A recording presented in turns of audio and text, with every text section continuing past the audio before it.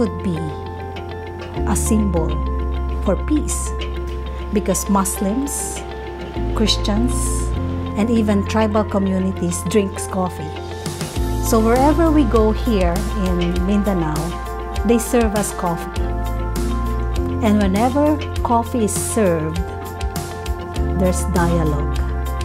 And whenever there's dialogue, there's no time for killing each other.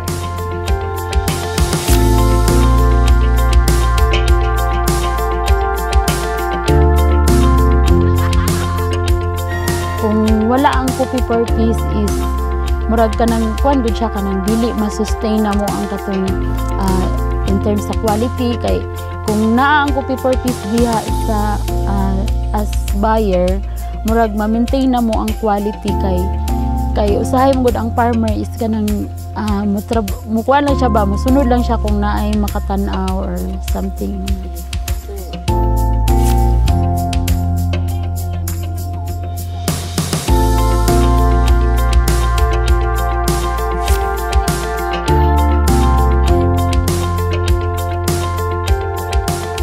Sa ko katong pag-training ni coffee per piece sa roasting, ako siyang gi-apply sa kong sarili nga kanang insa na siya kanang ikinabuhi god kanang, for example for kanang sa value adding, kay ang roasting is value adding na siya.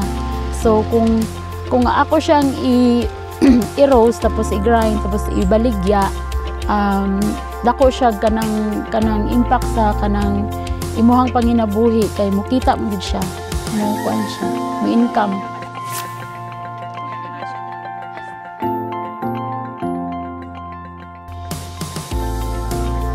Our goal is to develop the supply area first, so grow wide and secure the supply and train as many communities on coffee production, whether it's Arabica or Robusta.